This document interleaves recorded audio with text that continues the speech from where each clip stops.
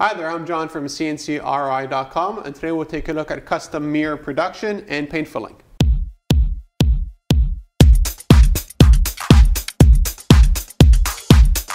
Here's the custom mirror that was cut out, engraved, and paint filled. You'll see in the back here all the paint filling.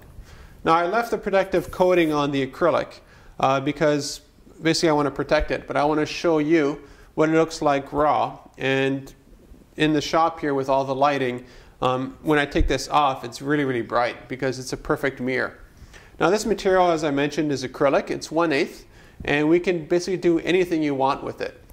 So what we do now, we'll take a look at a video of the laser doing all of this, and then we'll take a look at another video of me doing this, the paint filling on the back.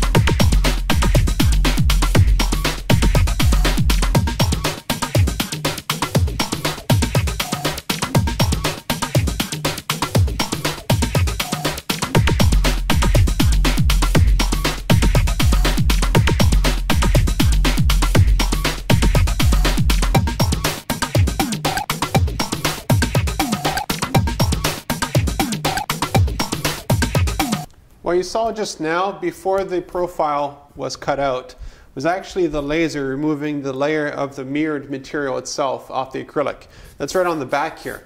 So what happens is, if I didn't do the paint filling, you'd actually see straight through this. The nice thing about the laser is that you actually have a bit of a hole generated everywhere where the engraving happens. So that's perfect. That's a perfect spot to put in the paint. I'm not a professional painter, so I'm a little bit swooshy all around it, but it does a good job of it. Now what we'll do is take a look at me actually paint filling this thing.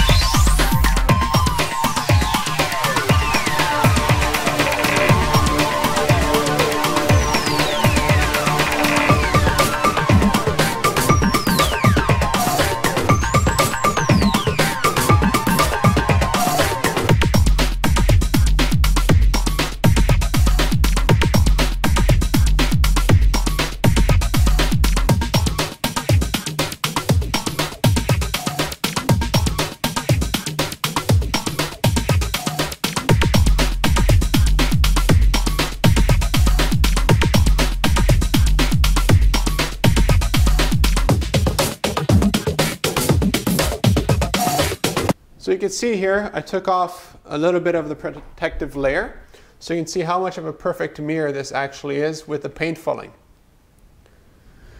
The advantage with this material, again, is that we could cut it to any size, any shape. If you wanted this to say your name or actually be words or whatever you want, we can totally do that in the shop here. Again, the paint filling adds another layer of really coolness to it. As for maintenance-wise, this is acrylic, so you don't want to use something very harsh on it. So like something with very light detergent would be fine, but really mirrors don't really get dirty unless you put your fingers all over it. What I suggest to customers is basically to use the same material to clean this as you would your eyeglasses. So again, you're just wiping it off clean, any fingerprints. Now this is a relatively simple mirror. It's only one piece of acrylic. So depending on budget, time, and what you actually want to have accomplished, we can make this as complex as you want. So originally my plan was actually to cut this out completely and have 3 or 4 layers of mirror, so it gives it extra depth. But just to show you guys what we can do, this is more than fine, and it's going to be very happy at the house, basically. So custom mirrors, custom whatever you need, contact me at CNCKing.com and we'll make it happen.